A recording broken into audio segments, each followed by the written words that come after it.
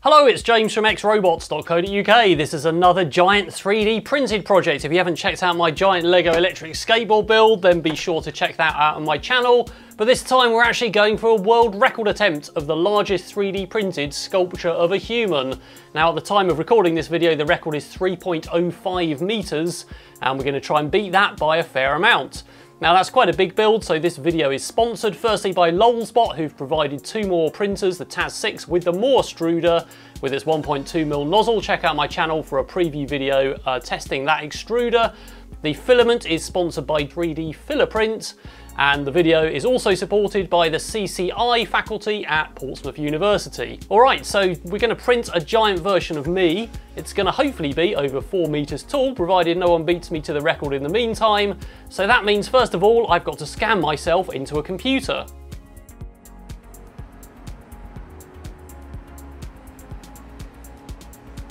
Right, I'm here with Ted and Ken down at Portsmouth Uni, and we're going to 3D scan me, and we're going to be using something that looks very much like an iPad. So what have we got here? So this is called Cubify iSense, which is a handheld 3D scanner.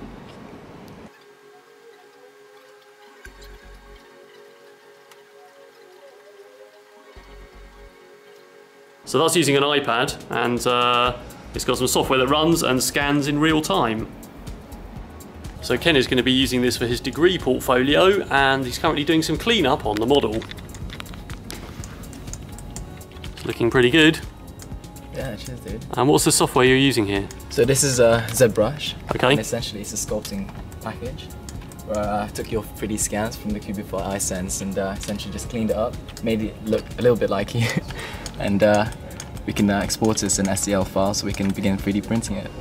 Wow, looks pretty amazing so far. Thank you. So Ken has finished his cleanup, and now I've got a giant 3D mesh of me, which looks pretty good, I think. He's done a bit of styling by looking at my YouTube videos, so my hair's a bit longer than it actually was when I was scanned, but on the whole it definitely looks like a human. So now I need to cut this up and we can start printing it all in lots of little pieces. Right, we've got two TAS6s from Lolsbot, both with the Moore extruder fitted, which should make the printing a lot quicker with its 1.2mm nozzle. I've also got some extremely large rolls of PLA, sponsored by 3D-Print. This is the premium PLA. As well as the 2.3kg rolls, I've got a load of 1kg rolls here, and even more 1kg rolls here, so I've got about 30kg in total, which, judging by the weight of it, hopefully should be enough, or I won't be able to move or lift the thing once it's done. So I've started to cut myself up in Fusion 360 in mesh mode using the plane cut functionality, and that actually fills in the sides with flat sides, so I actually end up with solid pieces. So I've created all of these planes here to try and cut myself up. I did start with 1 foot, but I thought really I should start at the top, see how heavy the prints turn out, and then I'll know how strong to make the legs so that everything doesn't collapse. Obviously this is going to be quite big and the parts are going to end up quite heavy. So I've basically cut myself up into 4 there. Conveniently the 4/4 of my head fit on the print bed, and we can see if we go and take away that we've actually cut it now, and we've filled in those planes so that we've actually got an STL which we can export, and that's got all the sides on. Here's the part in Cura, and you can see the estimate here is just 3 hours 10 minutes for that 1/4 of my head, and only 304 grams. And what I've actually done is selected to do a spiral vase, so it'll do a solid bottom and then it will do a single contour all the way up without stopping, slowly raising until it gets to the top. And that's why the part is so light, but it should also be pretty rigid, and the layer bonding should be pretty good in the PLA. Here are the first 2 prints coming off. We're about 1 hour and 25 or so into each of those prints, so just under halfway, and it's looking pretty good so far. This is obviously the left side of my head, and it's just doing my eye there, and there's the top of my nose. Yep, that's the other side. We're still going, but we're only 2 hours and 15 into the prints, and obviously we've got 2 printers at once, so it would be over 4 hours otherwise, so we're doing fairly well so far. So those first 2 prints are finished, and now we're going to just get those off the bed. There we go, looks pretty good.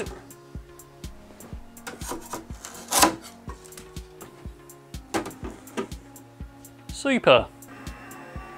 I'm printing the 2 parts that go on the back of those, so the back of the head, and those are about 4-hour prints, and we're about 2.5 hours in on them. I'm printing a load of L-shaped brackets, and those are going to be used to attach the open top of one layer onto the flat bottom of the next one. So here are the prints that I've done already, the 4 prints. I've already stuck the 2 front ones together and I stuck the back ones together. They've married up pretty well. There is some bulge in these on the very flat walls, so sticking the front and back together is going to be a bit of a challenge. We'll have to sort of pop it together. But it seems to line up pretty well. Obviously we've got seam lines, but there's not really any choice there. And the glue I'm using to stick it together is trade strength super glue and also super glue accelerator or activator. And this is an aerosol you spray onto it and it makes it go off in about 10 seconds. So it makes it much easier to stick the parts together. I don't have to hold them for too long. So I've glued in some of my L-shaped brackets I made all the way around. So we've got something to stick the next surface onto, because otherwise we'd only have the very thin middle supports here.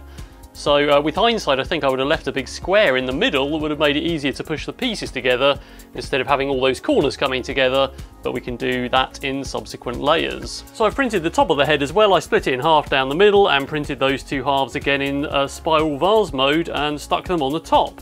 So basically we've got my entire head there, which there's some seam lines, but it's not looking too bad. But I wanted to discuss some defects and what I'm going to do for future prints. So I'm not sure how easy it is to see, but there's actually a massive hole here I can put my finger in, and quite a lot of defects in the print there, and that's because the spiral vase basically only does 1 perimeter for each layer, so it's not able to fill in the sharp details. So that's going to have been almost a horizontal piece, but it's just had to skip to the next layer, so it's left some holes there. Similarly, the top of my ears have done exactly the same thing there, and also even though it's not that noticeable, you can see it a bit in the overhang on the eyebrows there. So I'm actually going to leave this as it is and not reprint it for now, but we do want to make something a bit better quality, so let's look at those Cura options. The next piece I need to print is the bottom of my face, so we're just going to carry on down the model and see if we can get some better print quality. We'll return to the top of the head if it works out. So what I've decided to do instead of spiral vase mode is just a normal print,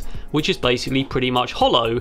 So that will mean that it can actually fill in those details, and if we look on the layer view, we can see that the overhang there of the chin is going to have some infill in it, and the nose there as well, it's actually got yellow sort of infill on those layers. So it's going to basically do more than 1 perimeter and kind of do multiple passes on those horizontal surfaces, hopefully, so that we actually get something that's all fitted together. And I'm doing that by just putting the same settings in. So I've gone for a slightly lower layer height at 0.6mm instead of 0.8, a shelf thickness of 1.2, which is 1 extrusion, a bottom top thickness of 2 layers. I have put some infill in there, which will hopefully help tie the part together, but it's only 4%. And basically pretty much everything else is the same, so that's going to take slightly longer. My prints were taking about 3 hours, this is nearly 5 hours. This one is smaller than the others are about 350 grams, this one's actually lighter. If it were the other parts of the head, it'd probably be 450, something like that, so it's marginally heavier, but we should get a more structurally sound, better quality 3D print. So here is one of those prints. You can see it's doing that very sparse infill there, but it's obviously tying the walls together, so hopefully they won't bulge out as much as they did before. This is feeling a lot more solid, and you can see it's done the nose perfectly well. There is a tiny hole right in my nostril, but I'm kind of okay with that because that's how it is in real life.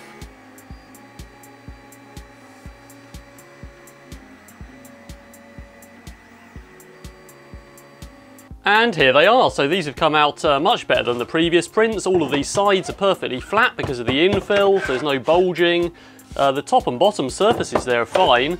The chin's come out okay. There's a few 3D printing artifacts, but it is 3D printed. And that top surface, even though it's printed on virtually nothing, is great. So I've now got something to glue to, so I don't need my L-shaped brackets. So this is the back of the head, printed in exactly the same way, but I've left this hole in the middle here because it's basically completely unnecessary. So this is the back of the piece, but it's upside down, that goes on here. So again, those top surfaces are printed fine on practically no infill. So pretty happy with that, and I'm really happy with the print quality. So there's the whole head so far, which is twice as big as my head. Obviously, I much prefer the print quality of the lower parts, so I'm actually going to go back now and reprint the top parts. It shouldn't take too long. But yeah, pretty happy with that, and I'm pretty happy with the scale of it. So here come the 2 sides of my head in better quality with that 4% infill.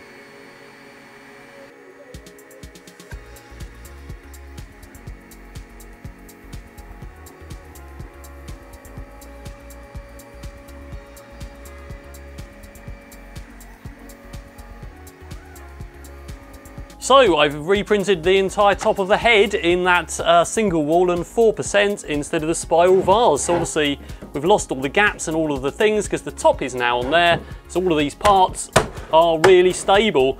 It weighs just over 4 kilograms. It's a fairly big chunk of plastic. The shoulders are going to have to be the same density, but after that we can work down and do much less dense parts, mainly because of all these features and things and the overhangs. The body is pretty much straight down. So hopefully we can save the weight there. But I'm really happy with that print quality. It looks pretty good and it's definitely me. So now we're down to the shoulders. That's cut into 8 pieces and those will have to be the same infill density and the same quality prints because of all the details and the overhangs and so on the top surfaces. Once we work our way down to the body, we'll cut the arms off and do those separately, but the rest of the body is pretty much just a tall tower all the way down to the legs. So we can reduce the infill density there because there's not too many tricky details. Here are 2 of those 8 parts of my shoulders being printed. And again, those are 4% infill with a single wall, but it looks like the overhangs and everything there is coming out quite well, so I'm really happy with that print quality. So it looks like I've printed opposites. That's the other side of my neck. So my first 4 shoulder sections are done. I've just got to do the outsides there and we can think about moving on to the next layer. Here come 2 of those shoulder pieces. There are of course 4 in total for the 2 shoulders and front and back.